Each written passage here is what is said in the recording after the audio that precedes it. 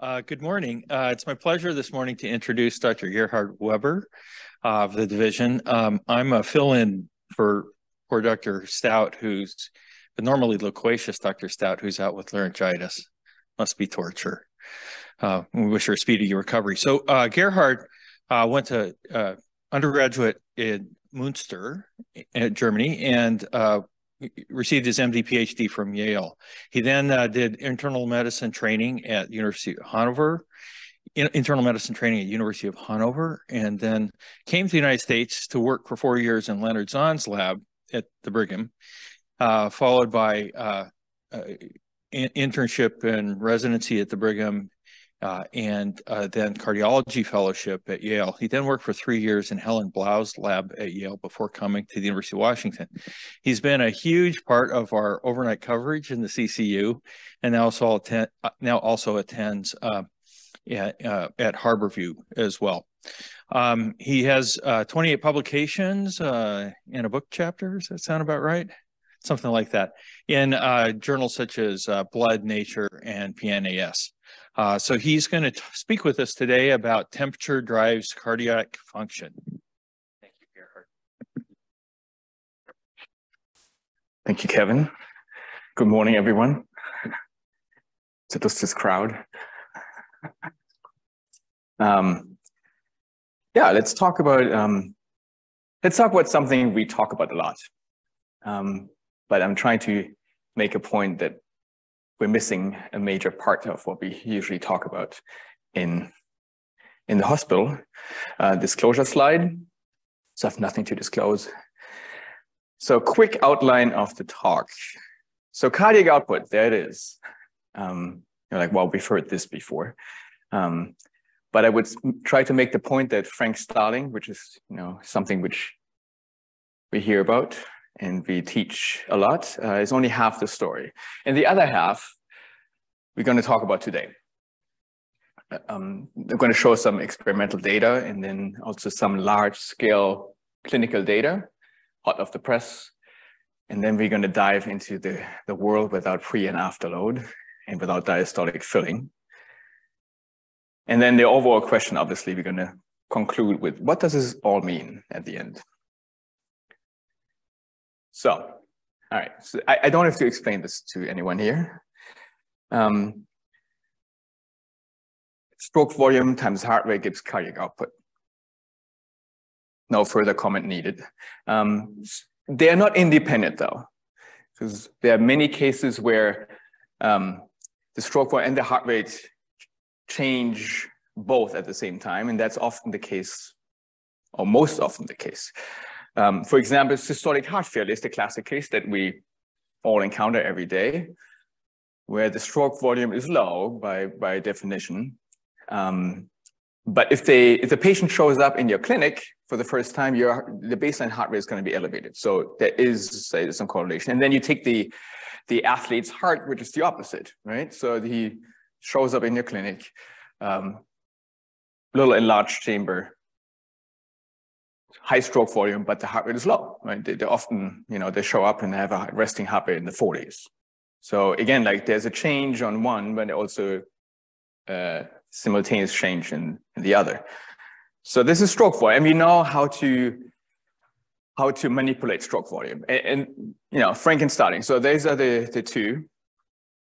Otto Frank was a German scientist. Ernest Starling was a British scientist. They all came up with this, stretch and preload that has an effect on the stroke volume. So this is what we usually teach. Every medical student in the second year and so on will know this. So your preload goes a little bit up, and then you just have this curve where the stroke volume increases, and at some point it's going to fall off if you stretch too much. So heart rate, right? So this is the other half of the equation, the heart rate. 50% of the equation is right there. So what happens to the heart rate if you change the preload? No one knows. So I did it, PubMed search and everything. There's really not much out there. It always goes back to the preload and the stroke volume, but there's really nothing in terms of heart rate. So you could come up with a new law, the X heart rate law. And it could go, so if you put this down here if you put the preload down there, it could go either way, right? It could go up the same way the stroke volume goes up, could stay stable or even go down. So if it went down, then you would have a problem. If you increase the preload, your stroke volume goes up, but at the same time, your heart rate lowers, but then you wouldn't gain anything, right? So that's a problem, and no one knows. So which baffles me, because it's like one of the classic relationships we teach, but we're obviously missing half of the story. So what is this? So if we think heart rate and stroke volume are related, so then we can do a little detective work. So let's, and now anyone can shout in, and Shinonzo might actually know this already. But if you want to increase my heart rate, it doesn't have to be medications, it doesn't have to be drugs, but what would you make me do if you want to increase my heart rate? Anything is allowed. Put you in front of an audience. For example, exercise. Maybe, okay. So I've run this exercise many times, no pun intended. Many times, with the residents, and we came up with a list. So this is like part of the list. An exercise, right? So is there psychological stress as Kevin mentioned, medications, drugs, hormones. Does that sound like a reasonable list? I mean, is part of, a little biased, but I mean, this is what I got like over years from, when I just collected the answers. And so it looks like a pretty good garden variety list, but it's not.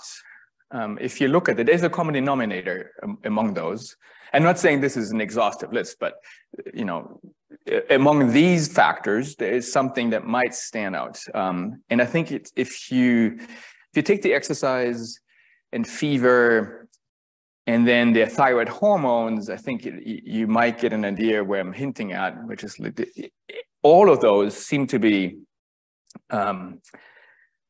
changing the metabolism. I mean, T3, T4, thyroid hormone is the poster child. That's easy to, and exercise, the same thing. So obviously they all increase your metabolism. In terms of beta blockers, the opposite. So they're kind of metabolic modulators. All right, okay, well, fine. So what are we going to do with this? And then, so let's ask the question if people have looked at this. And people have. So 1912, so now we go back hundreds of years, not hundreds, but 100 years, a little more than that. And interestingly, so the same group, Starling, here's it again. So this time, it's not the law about stroke volume, but it's about heart rate. And they looked at this. So, those are the golden days of cardiac physiology, if you would like to state it that way. So they looked, so what happens, if you change the metabolism and read out the heart rate. So they didn't have 1912. They didn't have all the fancy drugs. They didn't have inotropes yet. They didn't have calcium channel blockers. They didn't have beta blockers yet, but they could externally change the metabolic environment. So what they did, they just took a dog heart, hooked it up to the perfusion, and changed the temperature. So that's a metabolic manipulation. No drugs, but you change the metabolic environment. And this is what they found. So you change the temperature of the perfusate, makes it warmer, and the heart rate goes up. Well, you would say, well, that's not, of course it does. It gets warmer. But it goes up in a very linear fashion. It goes up exactly the same way you increase the temperature. So if you increase the temperature, for example, by 5 degrees, or like 1 degree, the heartbeat goes up by 5. If you increase it by another degree, it goes up another 5, and so on. So it's a very linear ratio until until like 41, 42 degrees, and then it drops off. So the summary is here.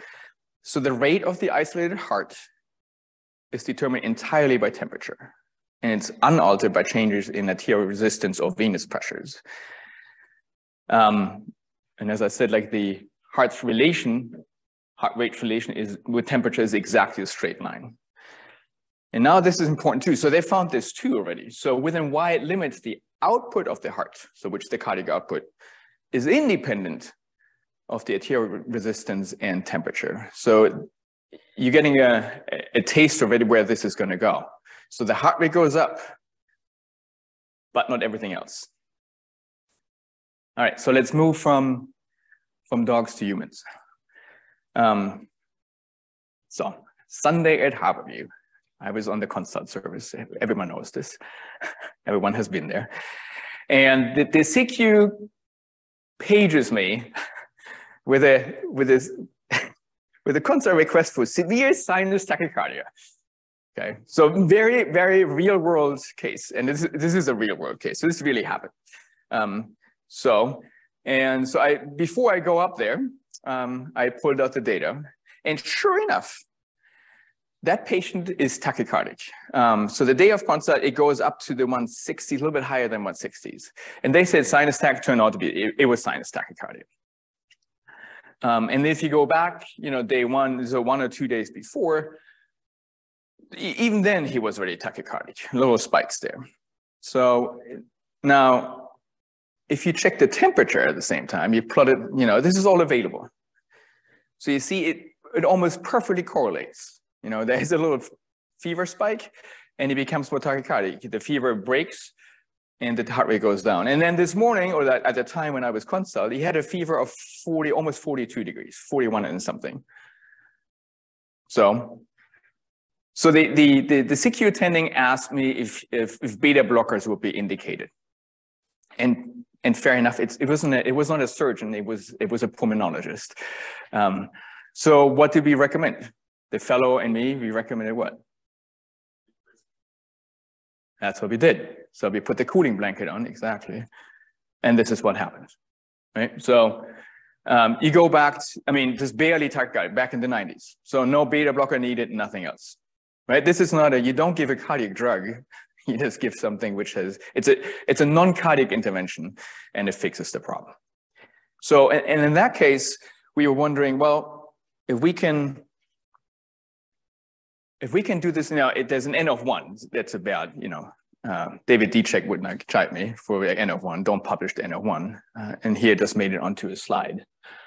But what if we create, we have, this was pulled out of Orca, and we have lots and lots of data points. So I asked Neil Chatterjee, and it's like, well, do you, because I figured he might have access, but he referred me to someone else, and it's like, oh, we do have access. So that was him. Vikas, actually turns out I knew him from Stanford before, and he's here now at the Children's Hospital. He is in charge of the bioinformatics in the Orca and the EPIC database queries.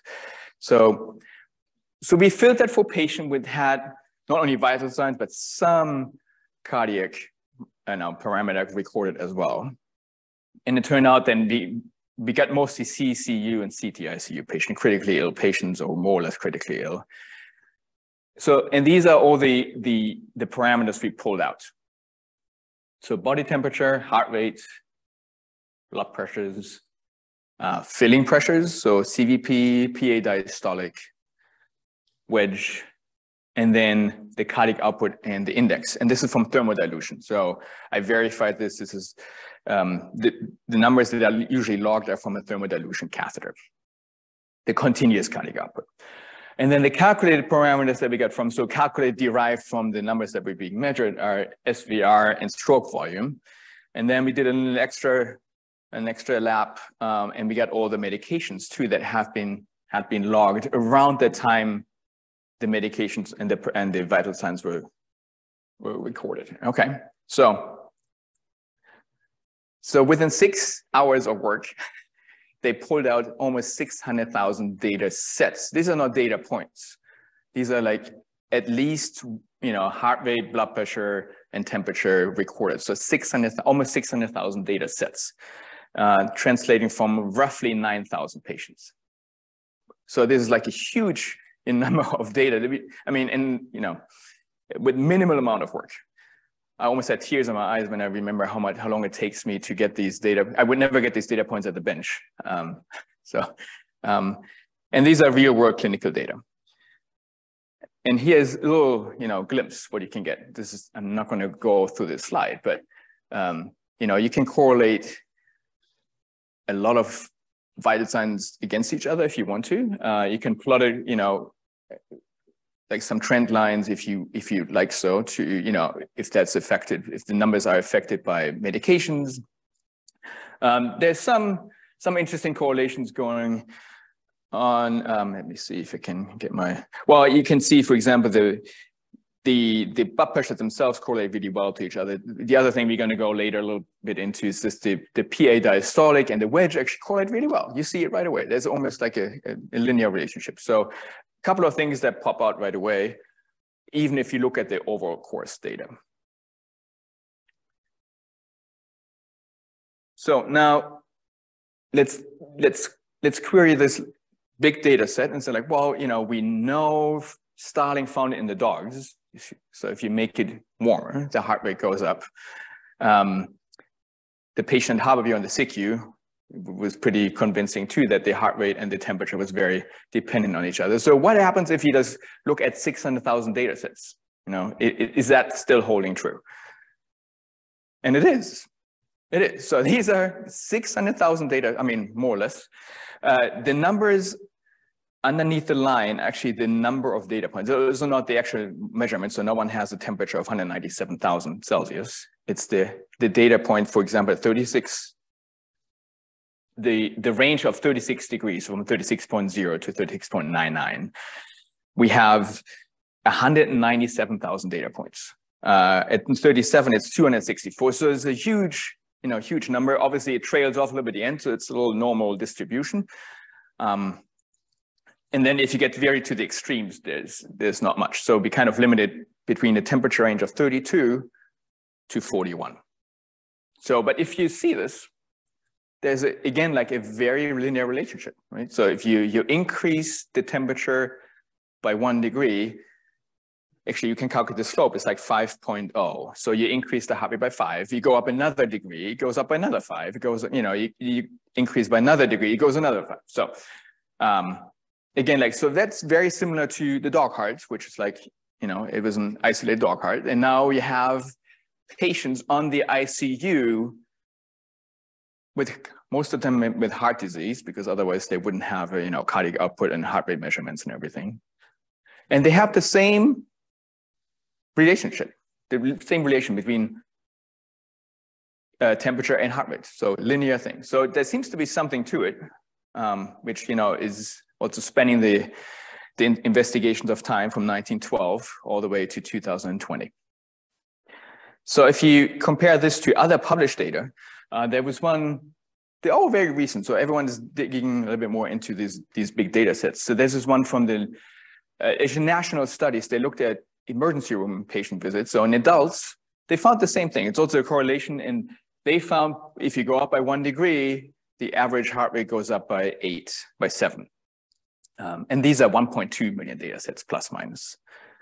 And there's another study from Denmark and Sweden, 500,000 data sets. They find 8.3. Depending on where if you include in our data, if you include the extremes, you get anything between 5 and 6. So this is the ballpark is like anything between 5 and 8, depending on how sick I guess the patients are. You get this increase, and also again a very linear trend. So seems to be true for dogs, seems to be true for patients in many countries and in many states. So this was helpful because it kind of validates a little bit our data. I would have been very surprised if, with this big scale of data, I would be completely off, but we kind of, the heart rate data that we have fits very well to other data that has been published. Okay. So heart rate, that's not that interesting, right? So we want to go to the cardiac output. So what about cardiac output? So again, like our data set. So let's see, we have the data there, right? So you just pull it out. And here is, again, like the numbers are the number of observations. The number is listed underneath the graph. It's not the actual cardiac output and cardiac index. But you see, well, it does increase. So if the patient gets warmer, the patient gets more febrile. the cardiac output goes up, but not the same way the heart rate, but the heart rate goes straight up linear. So this kind of levels out a little bit, and then at the end kind of dips.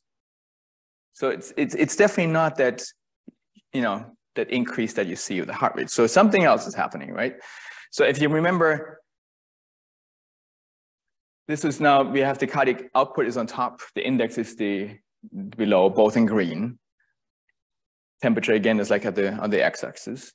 And now you remember the gray line is the heart rate. So just pull it back in. So the heart rate goes up, the cardiac index and the output does not follow the same trend. So something else must be. And we do know, right, cardiac output going back, heart rate times stroke volume. So the stroke volume must go somewhat the opposite direction of the heart rate. Otherwise, you wouldn't see this trend in the cardiac output. And there it is. So this is the stroke. So the blue is the stroke volume now. So if the patient gets warmer, your heart rate goes up, well established, but your stroke volume goes down. So the net effect is that the cardiac output is somewhat stable, not really, there's some movement there, but again, like, so the stroke volume and the heart rate kind of diverge. So now you're saying like, well, okay, stroke volume, there could be many reasons, as we know. So now this goes back to our cardiac physiology and what we do in the ICU all the time. So what the afterload, right? So stroke volume, especially if you have a weak ventricle, what happens, if you crank up the afterload, yeah, of course, the stroke volume goes down. This is nothing new. So, well, what happens to the afterload here in this patient set? Well, it actually goes down. So this is what you would expect, right? So someone becomes more septic. We know that usually the blood pressure goes down. So the blood pressure, the afterload, cannot be the reason why the stroke volume goes down. Cannot be, right? So the afterload goes down. What you would expect is that the stroke volume goes up, if it was just afterload dependent. But it's the opposite. So you see there's a decrease in the afterload in the arteria and the SVR. So by that, you would expect the stroke volume going up, but it's not. It's doing the opposite.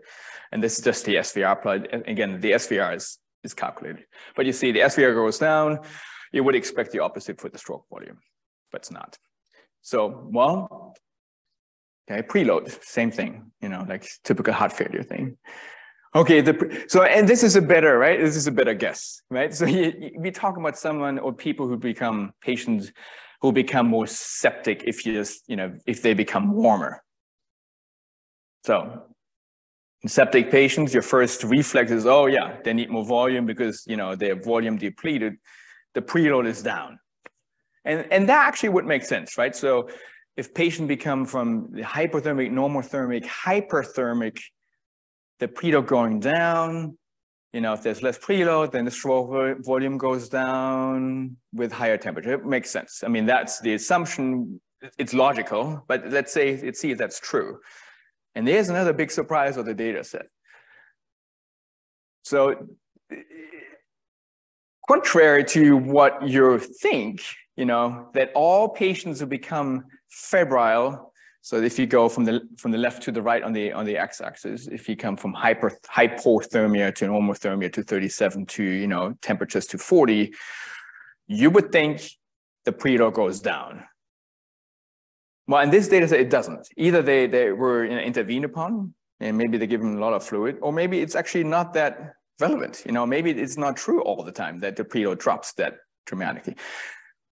But regardless, so we look at here, the CVP is the bottom one, and the yellow one is the wedge, and the PA diastole is on top. So all these like yellowish graphs. All of them, it's not only one, but all of them kind of either stay stable or even maybe going up. So again, so that kind of flies in your face for why the stroke volume goes down. So it cannot be really the afterload. And it cannot be the preload either, because the preload doesn't really decrease. So what is going on? Why is the stroke volume going down in a pretty significant way? Well, let's see what other people have done. And here, now we're going back in time again. And so you get the idea, like all this stuff, that's the cardiac output, which is one of the critical concepts in cardiology, people have looked at this, and you can come across all these big names. So now we're talking about Robert Bruce. You know, if you have ever put anyone on the treadmill, where you have come across this name, and he was here too in Seattle. He was one of the first. I think he was the first chairman of the division of cardiology. So, all right. So they did the real deal. So that was from 1966, JCI. And they took healthy men and made them exercise at 4 different levels. And the highest level was so much that only half of the number of volunteers kind of completed the workload because it was so high.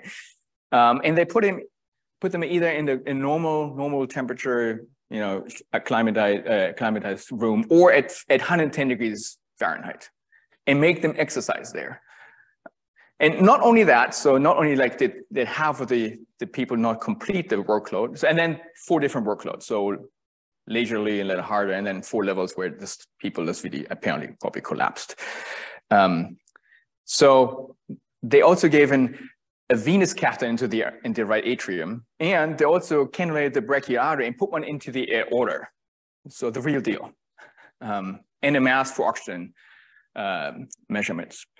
So, and they injected some dye into the aorta, into the RA and then into the aorta first to measurements of the, you know, a dye dilution technique to measure the cardiac output, which is, you know, you would say the gold standard, because this is not affected by any temperature. There's no oxygen, you know, saturation they're measuring, which might get affected. So this is a dye dilution, maybe thermodilution, or even fancier than that. So this is what they did. So healthy adults though. And here's the data. So 1966. So there are 8 graphs, but the main point is, so the continuous line is the data obtained at a lower temperature, the cool room temperature. And the dashed lines are the ones at a higher temperature, at 110 degrees. And then you have different workloads. So 7.5, 10, and 12.5 and 15 are just the levels of the workload, how they exercise. And on the x-axis, you have time. So the time is maybe not that important. The different levels of exercise are not that important either. But the distinction between the dash and the continuous line, between the hot and the cooler environments, is telling, right? So a cooler environment, again, like this is heart rate, is lower. And as you expect, when you exercise people in the hotter environment, the heart rate is higher. Okay, fair enough. And here's the stroke volume. So again, like a lot of data points, but we only have 2 data points here for the temperature. So one hot, one cool. And here's the opposite is true again. So now the continuous line, the black lines, continuous lines are on top. And that's the colder environment, the cooler room. And whereas the dashed line at 110 degrees with exercise is at the bottom. So the stroke volume, when you're in a hotter environment, the stroke volume is lower. So they found it too, and that's a different method. It's not like, you know, from ORCA and electronic health record based. This is in the laboratory as laboratory-like as you get, like with human subjects. So same thing is true. So hotter makes your heart rate faster, but drops your stroke volume. Okay. So what now? You could argue, well, you know, just it's still a patient, and there's a venous system there, and there's an arterial system there. There's still preload and afterload. I mean, they measured the central blood volume at that time. So maybe we can do this in a little more organized fashion. One more time, just to look at, you know, stroke volume when you get warmer in a more laboratory setting. And now let's go to this guy. That's the lobster. So lobster obviously does not operate at, you know, 37 degrees Celsius. They like a cold. They live in the, you know, North Atlantic Ocean there, off the coast of New England. They love it there. So one of my favorite publications of all times. Temperature depends on the cardiac performance in a lobster homer. You always wonder how people pick their research subjects, but they did similar things to what Starling did with the dog hearts in 1912. They also took the lobster heart this time and perfused it, and also changed the temperature. And also, but this time they not only record the heart rate, they had it like it's almost like an earthquake, like a seismic graph. You know, they hooked it up. They hooked up the heart to pretty much little graph that can record not only the rate how it changes, but also what the force is. And here's the graph, right? So you hook it up, and every time it beats, it gives you a little, peak on the graph. But the more it beats, then obviously the amplitude goes up. So on the y-axis you have the weight, which is nothing else but the force, and the amplitude as well. So this is a beautiful graph, right? It's simple, but it has a lot of information in there. So as we said, like the lobster does not operate at 37 degrees. So now you go down to almost 0 degrees, almost freezing water, right? 2 degrees. And as you see, like at 2 degrees, the beating frequency is less the further you go to the right. So if you warm it up, it beats more frequently. So that's the heart rate. There's, again, like a temperature dependence between, temperature depends on the heart rate. Now, if you look at the amplitude, which correlates with the force, it's the opposite, right? So if it's colder, then it beats slower, more slowly, but it beats more forcefully. And then if you go to the right, it gets faster, but the force decreases over and further until it gets, at 16 degrees, it's minimal. And then it drops off. Then the correlation still falls apart if you just make it warmer. It's probably not the most comfortable temperature for lobster at 22 degrees. And this is the summary. Again, like the heart rate is the top panel across temperature. It goes up, and then again, like if you go too far, kind of that relationship falls a little bit apart. But the stroke volume goes down. So again, like you have this divergent thing: heart rate going up, stroke volume going down. It translates into some non-linear relationship for the cardiac output in general, which is at the bottom. All right. So you could argue, well, again, it's still a heart, right? They took a lobster heart, and it's still a heart. So you still have the preload, you still have the afterload. So there are a lot of parameters which affect the stroke volume. So what if we take everything away? So if there was no preload, no afterload, and no diastolic filling, right? So then you finally answer the question, what's going on? And so you do single cell measurements in vitro. So there's no diastolic filling, there's no arterial blood pressure, there's no innervation. So the whole heart, this whole system falls apart. I mean, it's not there. So if you see an effect, it has to be somewhat intrinsic to the cardiomyocyte. So this is what we did. So here's the, now we're going to the bench. So there's an incubation chamber, and we have 2 chambers. You pretty much place the cells in the middle of these little dishes there.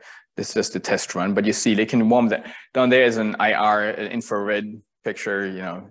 One is cold, one is warm, but it can change.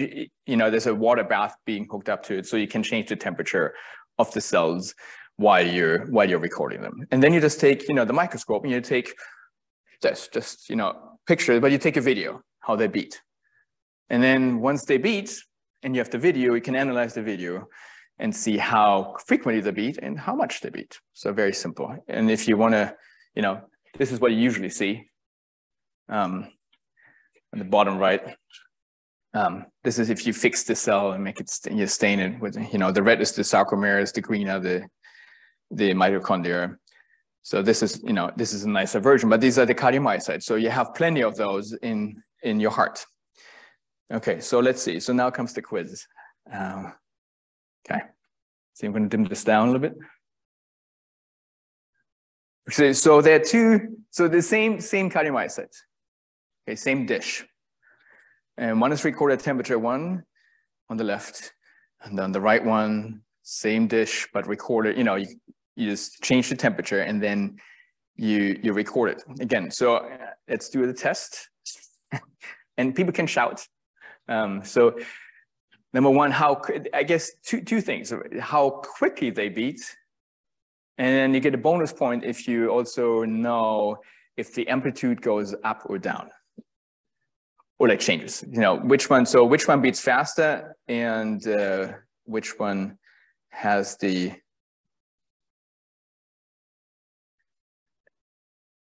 greater fractional shortening amplitude, whatever you want to call it.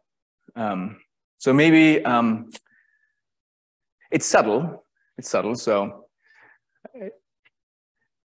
okay, so get a first impression. We're going to zoom in a little bit on one. So we're going to zoom in on this area. Okay, let's try this again. All right. Hold.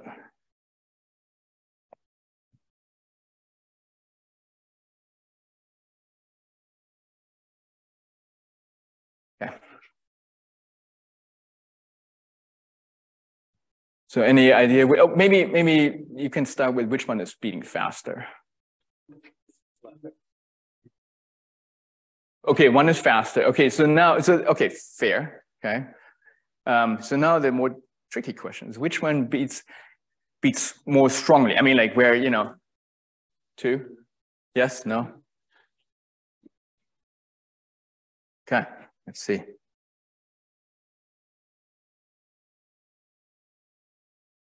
Yeah, right. So kind of fits, right? So you said the left one is beating faster, but not as strongly.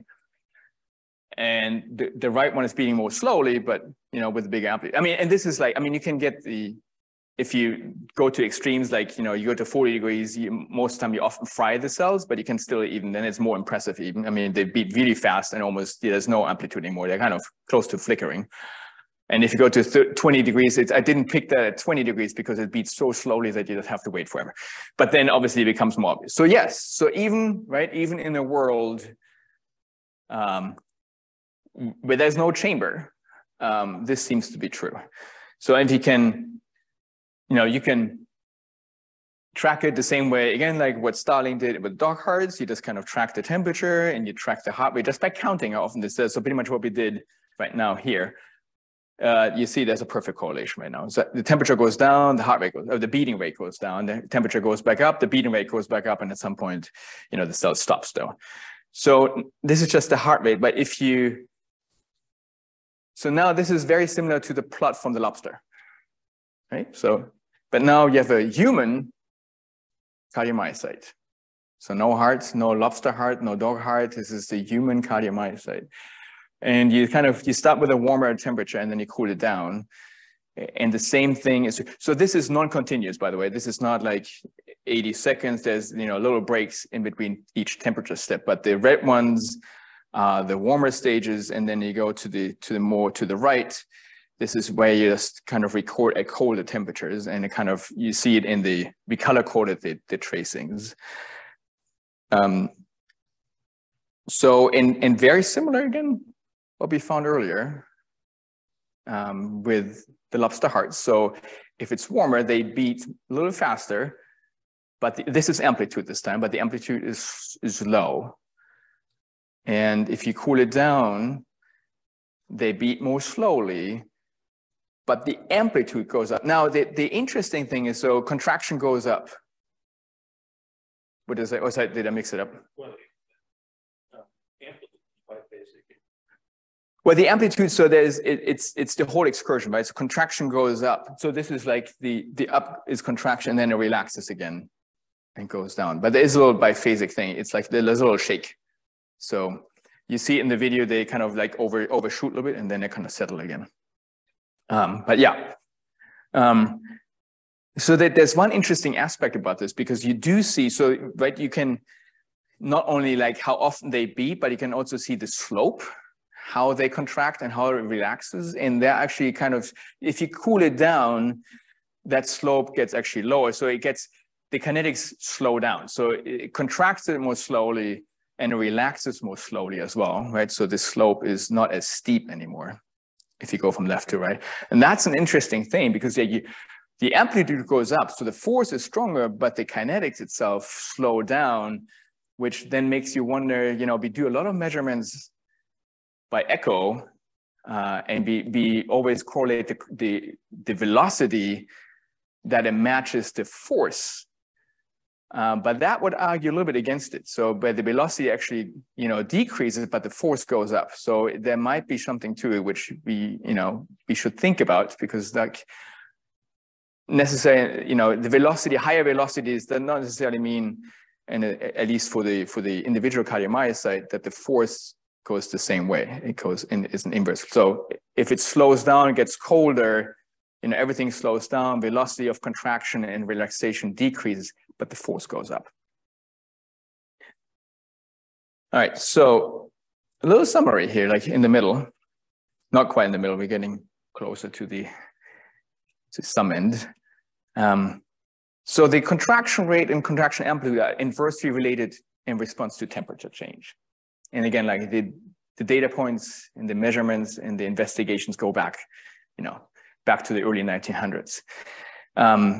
And this inverse relation is observed in vivo in patients of our data, like the big, large EPIC data and ORCA data, in isolated hearts, different species, and in single cells as well. And the net effect is a relatively constant cardiac output, right? So if one goes, heart rate goes up, but the stroke point goes down, then you overall have a relatively constant cardiac output across a wide temperature spectrum. And interestingly, so this is a very, right, so how it diverges is very much representing the typical, or like some patients on the end of each spectrum, like the healthy athlete's heart and the systolic heart failure, who just presents the patient who presents with resting heart rate elevation. So just to keep that in mind. So anyway, on the side conclusion is like our own EHR system is like really is a resource which can be readily tapped. I mean, there's lots and lots of data at it, and we just it's at our fingertips. So very quick. So why, right? I mean, how is this inverse relationship? Why is it happening? So if you think about, so this is, we extrapolate now a little bit. If you think about like temperature change is more or less you change the environmental metabolic parameters, how the heart operates. It's nothing else, right? So you change, makes it warmer and colder. So there is some metabolic, parameters being changed, and that changes how the heart beats. So you can ask, well, what's the link between metabolism and cardiac contractility? There's obviously, it's in every physiology book. It's like, well, yeah, of course, the heart is a metabolic organ because it does so much work. And so there's a huge amount of on mechanical work being done. And yeah, that takes a lot of energy. Right? So, and you can see it in, I mean, this is just a snapshot, but lots of publications. I mean, all reviews, the heart requires a large amount of energy to sustain contraction, right? Gary Lopashuk, Rong Tian was on one of them here, and Dale Abel, and he knows all those folks as well. So, right, I mean, contraction takes a lot of energy, right? That's the reason why it's such a organ with such high metabolic level. Is that really true, right? Or is it the other way around? Does the heart, do a lot of mechanical work because it's metabolically very active? So you turn it upside down. So that changes a few things. And again, like we're going to go a little back in time, not to the 1910s right now, but again, people have looked at this before, and this idea is not entirely new. So this is from Archibald Hill. I think he got the Nobel Prize in the 1920s already for his work on muscle contraction. But he was always haunted by this heat release, and really had a hard time in the 1920s to separate the heat release from the mechanical work, because it happens, I mean, right? You're talking about milliseconds. Like if you want to separate those two and you want to separate the metabolic step from a mechanical step, you have to be really fast. And it took him a while, and this is from 1958, I think. So they took a muscle fiber from the frog, Sartorius, and pretty much stimulated it. And then they really developed this apparatus over 30 years, how to really measure like tiny little changes in temperature and, tiny little contractions as fast as you could. As quickly, as soon as you could. And so the heat release is like, I marked this one as A and B, depending on what tonicity, what osmolarity the solution had as A and B. But C is the graph where they measure the contraction, right? So there's a problem here, right? So the contraction happens significantly after there's a metabolic process, like after heat is being released. So you say like, wow, it's like 30 milliseconds, it's nothing. Well, in terms of a muscle fiber, that is like a long time, right? So there's a heat release, and then there's a while, and then at some point the contraction happens. If you think the ATP and everything on the muscle fiber, would be causing the heat release, well, then it should be instantaneous. The contraction should be happening right away, but it's not. And they even corrected for the apparatus because there's some heat loss in the apparatus. So if you correct that, you get to line D, and you get even earlier, almost like immediately after the shock, like milliseconds after the shock, you have a heat release. And then 50 milliseconds, 60 milliseconds later, the muscle contracts. So there is an initial, what they called, the muscle's heat production starts considerably earlier than it's shortening. So, people again have discussed it before, had discussed it before, but they say these findings strengthen the previous conclusion that chemical reactions triggered by a stimulus precede the mechanical response. So you have some metabolic step happening first, and then everything else follows. And there's another study in 1972 by Gibbs. There are many studies out there, but again, like the changes are subtle. And again, like the same thing, there's the two graphs, the contraction force on the top panel, the heat release on the bottom panel, there's a huge increase. They measure it in microcalories. Obviously, during the contraction, there's a lot of energy being released. But if you look very carefully at the beginning, same thing. So there's a little bump, it almost looks like a P wave, on the EKG. But sure enough, it's right there, right? So they have an energetic release step first, and then everything else follows. And there are many studies out there. It's mostly on, not necessarily on cardiac muscle, but on all muscle. So they call it the activation phase. So conclusion. Now we're going to come to the big conclusion. It's very short. So a metabolic energy thresholding event triggers the mechanical contraction. And what does it mean? So I stole this slide also from our research conferences. So the concept of a metabolic trigger for cardiac contractions, what does it do? Well, it should aid our understanding, right, of cardiac function, not only in disease, but also, in health. And it can explain why heart rate and contraction are linked. As we know, they are, in almost every scenario in our cardiac clinical life, we notice this. So it would also explain why, if you give drugs that actually aim, to change the metabolism, such as beta blockers, they are classic. Beta 1, beta 2, and beta 3 are all the adrenal receptors. And beta 3, I always say this is like the classic, which almost no one knows, is very similar to the other beta receptors, but it sits on brown fat. It's the classic stimulant receptor for activating heat. It doesn't get better than it. So a beta 3 receptor does nothing else but releasing heat or turning on the energy turnover. And this goes back, the last point goes back to the Harborview patient, right? So Brady arrhythmias or tachyarrhythmias, you don't have to necessarily, it's not necessarily a cardiac problem, right? It might be just an environmental systemic problem. In this case, you can treat it, through external conditioning. no need for beta blockers.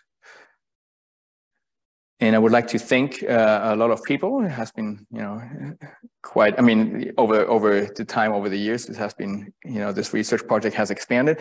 Vikas, obviously, because he was very responsive and very helpful for the ORCA data pool. Christine Fong is one of his bioinformaticians who is also very helpful. And Una and Kevin actually provided some funding, the initial pilot funding. Yeah, you might not even remember. It was not much, which is good. So you can do a lot of this research. Actually, you don't need that much money. Although Rob didn't say this. So you always need money. Sarah, actually, with the TT images that didn't show today. Stanford, Alex was my co-post fellow, and we did a lot of IPSC work there, and some of the videos date back to those days.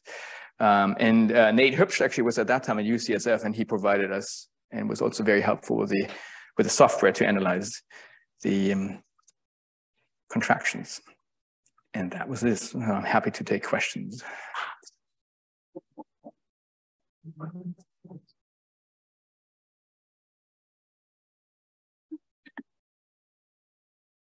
Gerhard, that's probably the most interesting grand rounds I've ever seen. I have to say, that's a beautiful example of the physician scientist, bedside to bench to back to bedside. I'm just blown away. It has to be true. Thank you. Gerhard, thank you very much. That was very interesting. I was wondering, while beta blockers, at least in the short, perhaps medium term, are negative inotropes, do you think what you've discussed, do you think that mechanism has a role in the reverse remodeling that we see with long-term beta blockers? Oh, yeah. I mean, speculation, right? I mean, this is all an open field. I don't know, but you could easily, if there's a link between metabolism, temperature, inflammation, inflammation it's already in the word, right? Inflammation carries, there is almost like a caloric comment in the word of inflammation. So if you think that plays any role in heart failure, which, there's more data coming up, that inflammation, especially chronic inflammation, might be one of the main determinants, then yeah, I mean, so the reason why beta blockers work might be because, this extra metabolic step, it might be just increased enough, actually, if you put the brakes on, but yeah, so that might not only be acute, might not only lead to an acute change in the contraction, but also in the long term to changes in architecture, tissue architecture, and what is called as remodeling. Yeah, I mean, I don't know, but it's very intriguing to assume that is true as well. Greg, yeah, really fascinating talk. Do you want to wager some comments on environmental temperature change over time and how that may affect what we see they're presenting clinically or sort of at the population level? Yeah, I mean, I scanned a lot of those publications over the years.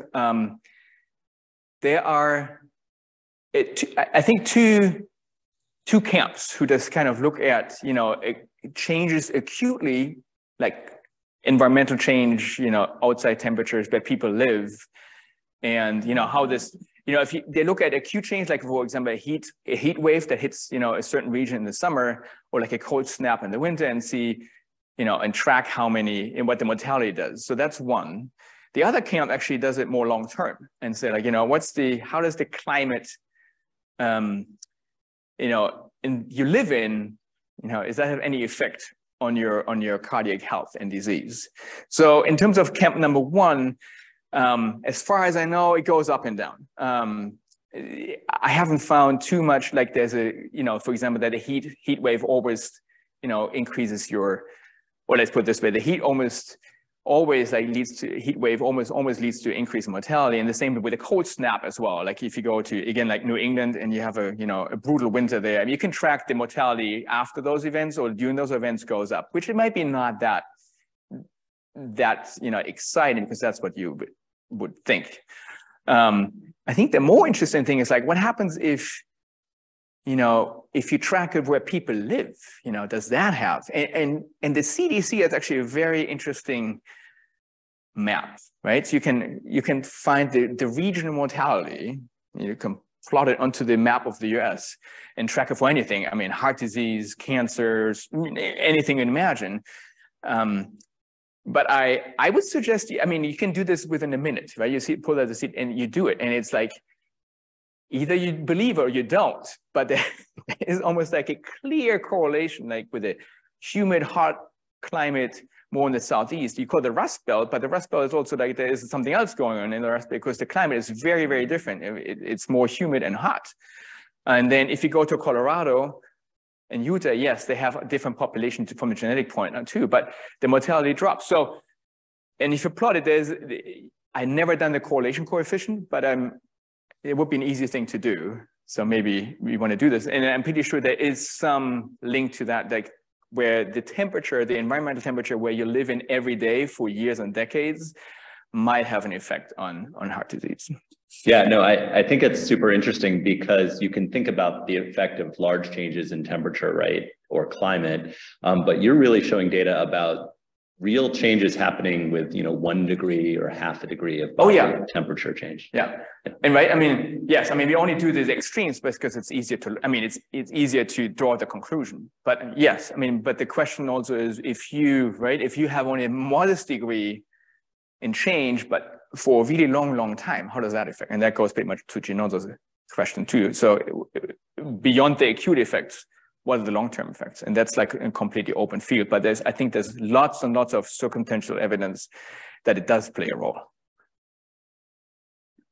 Yeah. Really nice talk. I was curious if in your patient data and in, I guess, your review of a lot of the literature, if you've looked at how that temperature shifts correlate with pH for the patients. Because I think a lot about as you get hotter, you have more protons dissociating, protons compete with calcium and reduce contractility. So I would kind of wonder if some of what you see on the extremes could be explained by kind of dynamics of the pH of the system. I mean, we didn't pull out the data from our orchestra, but that's a good point. We didn't pull out the data we didn't have any lab data from the data that we pulled from the clinical database. I do know though for the bath solutions, for the in vitro experiments, that the pH there was controlled. So yeah, that's a good point. Might want to see if can take that data out too. On a related note though, I mean, if we talk about lab numbers, so we also looked at the Fick equation, right? The Fick equation like to calculate cardiac output, but the Fick equation breaks down for similar reasons because once you get warmer and hotter, your overall metabolism, the systemic metabolism of your body changes, right? You have a higher oxygen contraction. So even if your cardiac output, and that's a little speculation because there's really not much data out there, but whatever I could find, like in febrile patients, you think your overall oxygen uptake and consumption increases with the increase in metabolism. Even if the cardiac output would stay the same, your Fick equation, right, would probably change because your overall saturation, central venous oxygen probably drops down because you just extract more oxygen because your metabolism goes up. So even if it kept the cardiac output completely stable, you probably would see a change in the oxygen saturation. So bottom line is, I think you have some changes in metabolism or like in lab parameters with fever, as you said, and you have to take that into account. Yeah, I agree. So it's a good point. Maybe you want to take you'll be able to pull out some lab data as well. So there are a couple of questions. Jim Kirkpatrick says,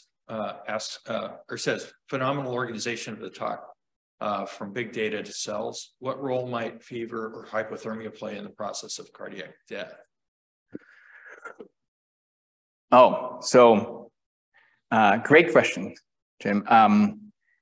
That goes also back to an incidental finding. I think we did, it was back at Stanford doing the postdoc when we had a single cardiomyocyte, and we accidentally heated up too quickly and too much.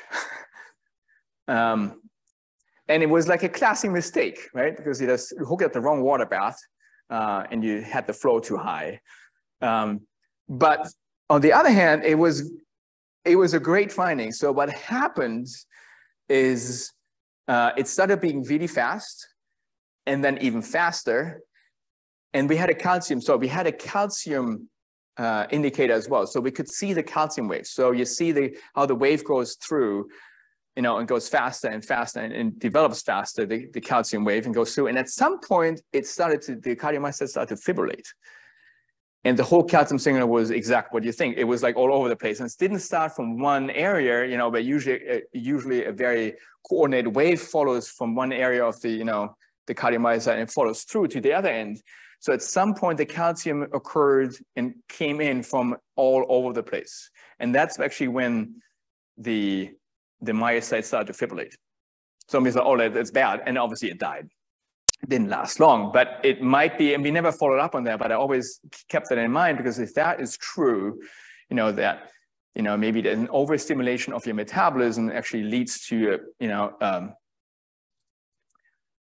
a disorganized contraction, which is nothing else, for example, like a cardiac death. I don't know if Jim meant the VFib arrest or VT, but there could be a link. We're almost out of time. Jim's second question was: are there studies using echo strain at different temperatures? There are some echo. I did find some echo studies. They're mostly in the OR for different temperatures, where before the surgery is being started, they looked.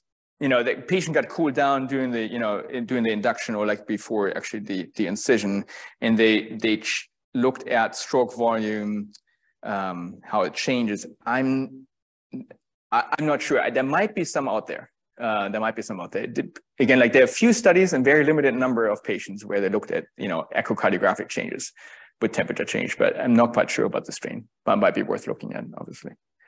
And then last question from Mel Thompson, real quickly. Was there an optimal temp balancing heart rate and contraction? I assume that the cardiac output. There is, yeah, exactly. So, but good point. So it stays overall relatively stable, as we said. But there is one, I think, I have to go back. It's around 30. Interestingly, around 37. So, yes, good point. Makes you wonder, why it is at 37. But that's a whole story for a different talk. Thanks very much, Gerhard. That's really fun.